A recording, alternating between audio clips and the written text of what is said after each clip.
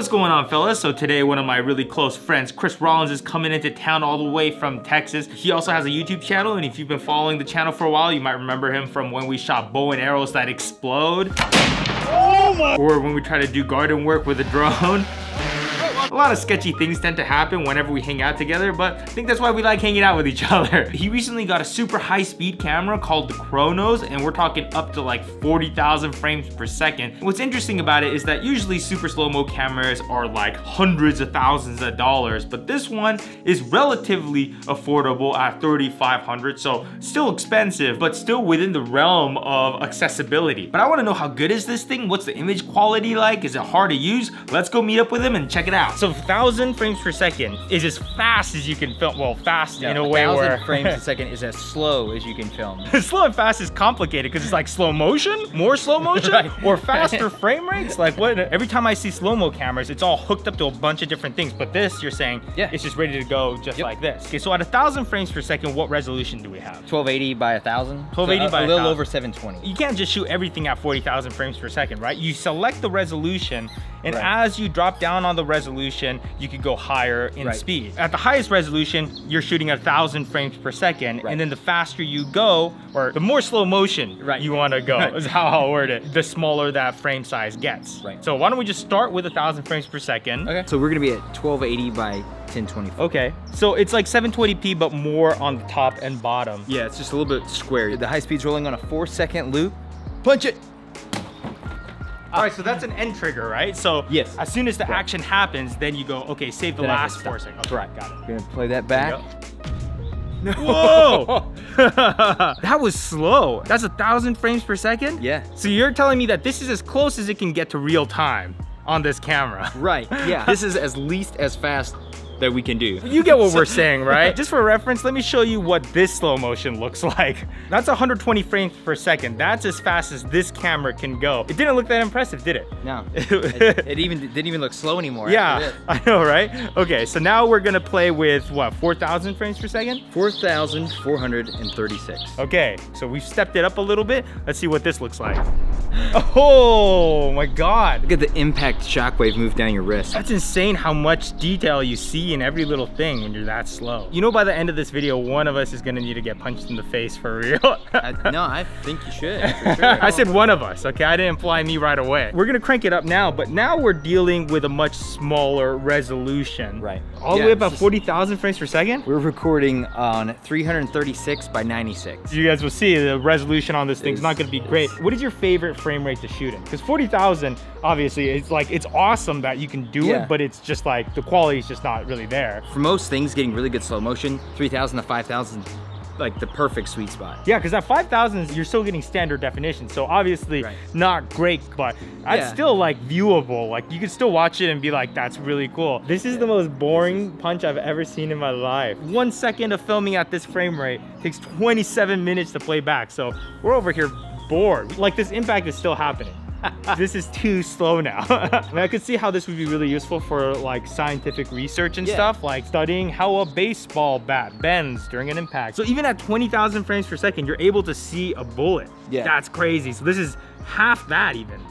Like I'm blown away at how simple this thing is. I thought this was gonna be a lot more complex. I love how it's all just like internal. Like you can just use it like a DSLR. All right, so we're headed to the 99-cent store for some inspiration. I wanna see if we can get like some kind of confetti poppers.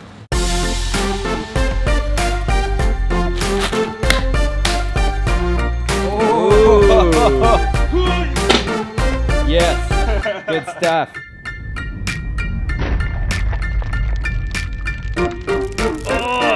So much more satisfying in super slow motion.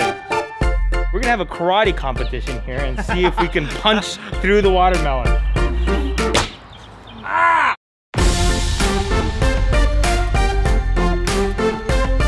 I'm using this C-stand. Sure. Oh man, that's gonna be good. Look at my face. Oh, you're like, oh! Yes. Now I'm hungry. That looks awesome. Wow, I can't believe how slow this is. right, so a while ago I got this thing called the Pocket Shot, and it's like a little slingshot where you can take like a little metal ball, put it in here, and it's apparently super strong. So I got my Pocket Shot here and a soda. Let's give this a shot. You bounced it off the table. Oh, I did? What? You were 2 feet away. Here, we got more sodas. Looks good. My wife's gonna embrace her inner country girl. Woo! Nice shot. How did that feel? Good. Oh, she hit the table too. You see how it ripped open? Like Dang. the side split. We also got some of the silly string. Steve's gonna try shooting this. Is this safe to shoot that? I don't think it's safe. Let's do it. Yeah. Come at me, bro.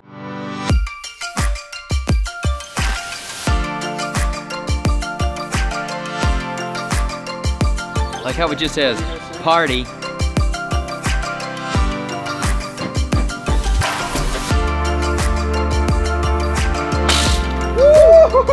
Man, 10,000 frames per second is insanely slow. It's taking us forever to search through this 4-second clip.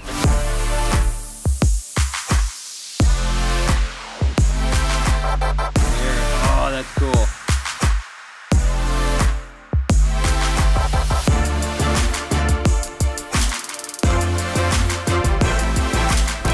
I like how this stuff on the outside almost pauses. Like while new material gets shut out, it's like this stuff just hangs. When he shot it, he immediately jumped back. More times it spun around, his hand's still there. Ever want to feel bad about your reflexes? All right, so we got ourselves a giant water balloon. I think we should throw it in somebody's face. Who wants to volunteer? 1, 2, 3, shoot! 1, 2, 3, shoot! 1, 2, 3, shoot! We just drawed 3 times in a row. 1, 2, 3, shoot! I'm safe. Now it's you two. Okay, 1, 2, 3, shoot!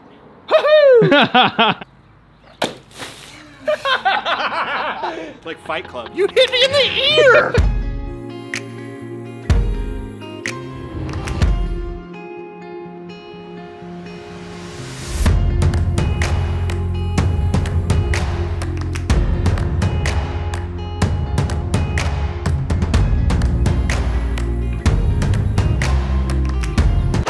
Oh!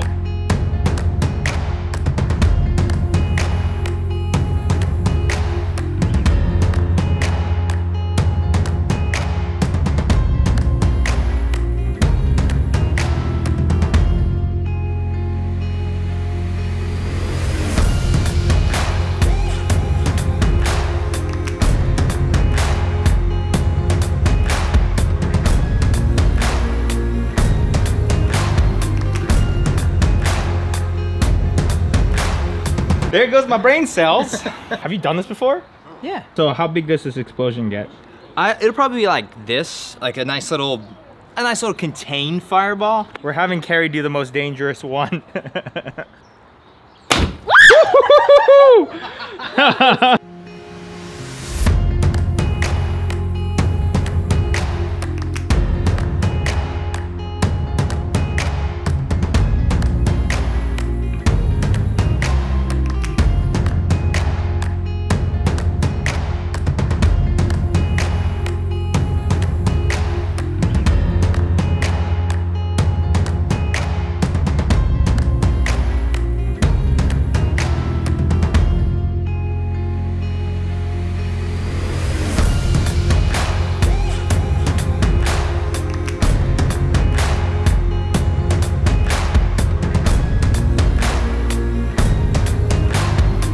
Lefty's just like, that was cool. Yeah. Lefty, was that cool?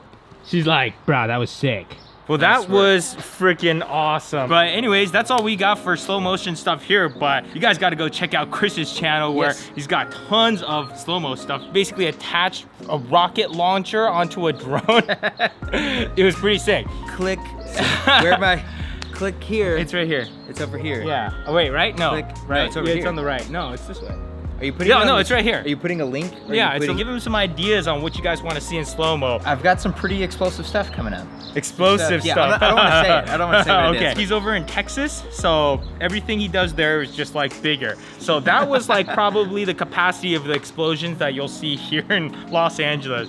Out in Texas, it's gonna be a little bit bigger than that. All right, let's go read some comments. For 3,500 bucks, it's actually, I'm kind of tempted to get one. I'm not gonna do it though. I have way too much crap. If anything, I need to get rid of more stuff. Speaking of giving away stuff, congrats to Mark Guerin. Is that how you say your name? Sorry if I butchered that, but this is coming out your way to Denton, Texas. Also the winner of the Sennheiser G4's lavalier setup, Victor Heron. Again, sorry if I butchered that pronunciation, but over in Poland. So a set of Sennheisers coming out your way. All right, let's read some comments from my last video, which was kind of about the importance of prepping your gear before a shoot and how to check to make sure you have everything. Top comment was from Freedom Hustler. I would have thought the least exciting part of being a filmmaker is doing your taxes. That's actually pretty true also. Actually, what day is today? March 27th. So I actually don't have that much time left to do my taxes. I better get on it. Melvin says, I traveled from New Jersey to Florida with my first DSLR at time of family pictures. No SD card. I mean, that's one of the reasons why I felt like I needed to make that video, because it's just so easy to pick up a camera like this and not even think about the SD card. It sounds simple, like, oh, I would never make a stupid mistake like that, until you do and you're like, oh my God, I'm an idiot. I once went on a boat ride, and as soon as I got on the boat, I was like, no SD card. Oh, this really sucks. The habit that I have for like super quick shoots is I pick up my camera, and every time I pick it up, I'll just turn it on